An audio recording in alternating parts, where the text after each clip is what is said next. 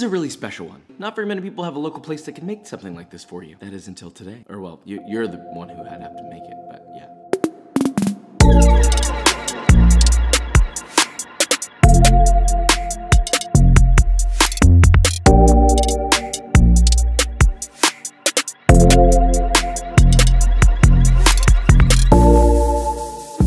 Making birria tacos. Now, let's talk about this. There are a lot of ways to make this, but there's a very specific way that I prefer them, which is with the consomme, which is technically not like the consomme that I'm imagining. The consomme I imagine is like clarified in French. You essentially get a rich, sort of slightly thick soup that you then dunk these meaty, rich, fatty, cheesy tacos. But we're not just gonna do tacos, we're gonna make them quesa tacos. It's a quesadilla and a taco. What more could you possibly want? You've seen images of this dish all over the web. It's taken the internet by storm, and there's a good reason for it. It's one of my favorite taco dishes of all time, so with all that said, let's make this, shall we? Right, so birria is traditionally served at celebratory occasions, so that goes to show the amount of attention to detail and love that goes into this. Pay close attention. First, we're gonna snag us 5 ancho chilies, 5 guajillo chilies, and 2 chili de arbol, if you want me to pronounce it, all right? Take those dried boys, remove their stems, and de-seed them. The original birria is typically made with goat meat, which is lovely, but I decided to opt for beef on this, hence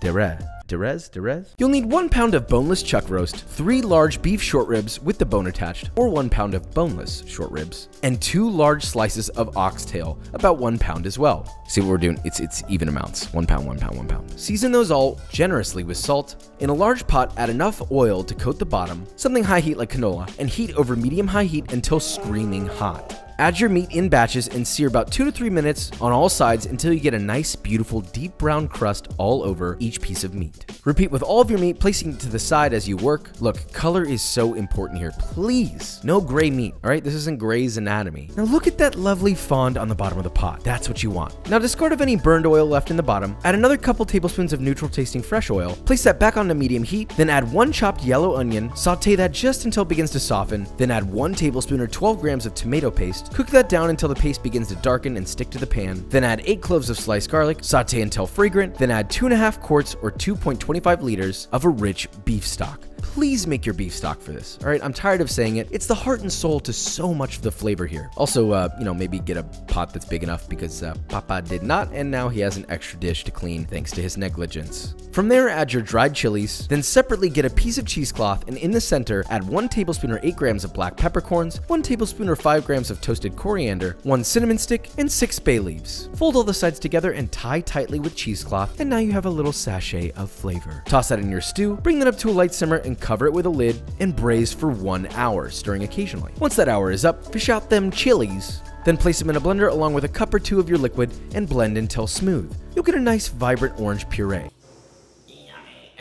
Pour that back into your stew, bring it back up to a simmer, then place the lid on and braise for an additional 1.5 hours or until your meat is so tender that it jiggles at the mere sight of your lips. Now remove the meat, discard of any bones, and shred the meat and fat together as chunky or as fine as you'd like. I like mine sort of medium fine, some chunks for variance, but mostly nice and thready, and emulsified with its fat. Season your leftover broth with salt, leave it to the side. It's also called consomme, but not to be confused with the clarified French stock known as, well, consomme. Now we're ready to assemble our quesa tacos, but first let me have a brief discussion with you. In order to pay our respects properly, do yourself a favor and get Oaxaca cheese. It is, in my opinion, the best way to enjoy these. You just can't have these without Oaxaca cheese. And be sure to tear it into little threads like this, both for easy melting and some childhood string cheese like nostalgia. Anyway, use the freshest corn tortillas you can find. Corn tortilla guide coming soon, I swear. Then dunk your corn tortilla in the broth completely, which should have a vibrant thick layer of reddish orange fat floating on top that'll coat the tortilla nicely. And when dunking, try to be careful when you're holding onto these or else place it on a medium cast iron skillet, set over medium heat, top that with a generous amount of your shredded Oaxaca cheese, let that cook just until the cheese is nice and melted. A blowtorch helps too. Then on one side of your tortilla, add a generous helping of your braised shredded meat, drizzle a large spoonful of your consomme onto your meat, really let it soak it up. Fold your taco over and let it cook for 1 to 3 minutes, flip, and toast the other side until both of the sides have been toasted nicely and the cheese is completely melted. Finally, to serve these bad boys, get a small ramekin or bowl, fill it with your broth or, well, consomme, top with some finely diced sweet onion and rough chopped cilantro, and all that's left to do is get your melty, meaty little man, dunk it in your consomme, and let all of your problems fade away. These tacos are coveted by both the culinarian world and the internet for a very good reason. So without further ado, the proper way to eat these is to dunk. You want it to be messy, all right? Don't be a little baby. Only a little baby can be a little baby. You ever think about that? Okay, I got Kate to stop talking.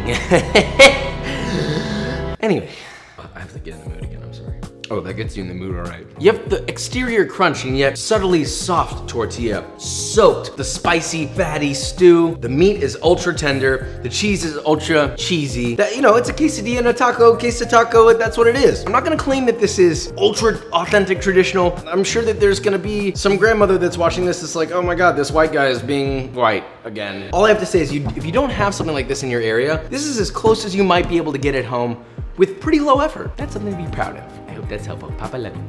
But do you want to know what else is voluptuous, juicy, and packed full of meat? B-roll.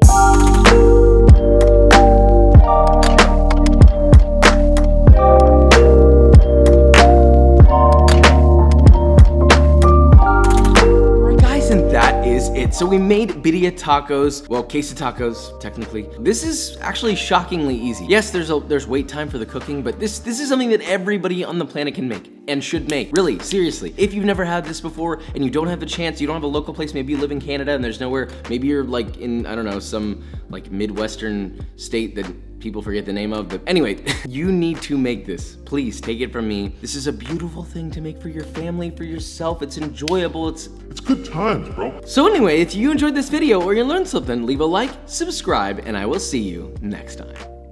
Oh wait, I have to close the camera. What am I doing? Bye.